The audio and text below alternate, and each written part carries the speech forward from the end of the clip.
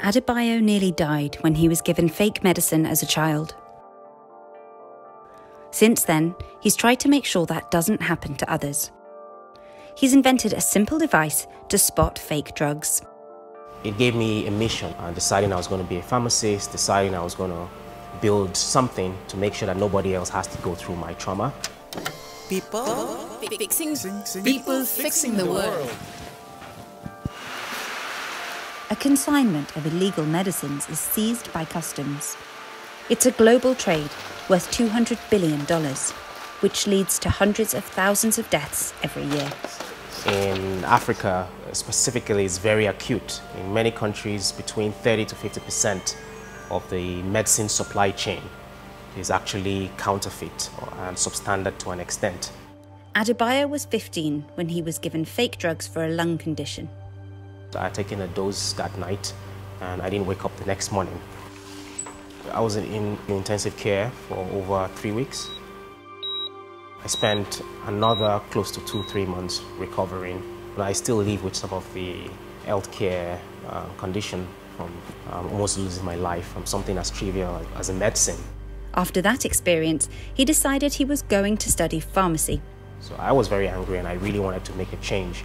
And that anger is what turned into a sense of purpose and mission for me that has kept me focused over the last 15 plus years. Now he's designed this portable scanner that tests if a drug is real. It uses light to analyse each pill's unique ingredients. The process is called spectrophotometry. Connect it to the app and tell it what the drug is supposed to be, and in a few seconds, it'll tell you if it matches. And the test result is out. It's a match. The AI has confirmed that it is M&B paracetamol. It can also identify some unknown pills and liquids from its database of over 200 drugs. At $100 a month, though, it's mainly aimed at professionals. But Adebayo thinks it could help in places like this market. It makes me sad that we have medicines being stored improperly and handled not in the right manner. Yeah, there's lots of medicine, for example. People get medicines from markets because they can be cheaper. Sometimes you end up with bad medicines, sometimes you end up with falsified medicine. You can be lucky today and unlucky tomorrow. And I was the unlucky one. I ended up with something that probably came from somewhere like here, and that almost killed me. Other solutions validate medicines by using packaging or barcodes.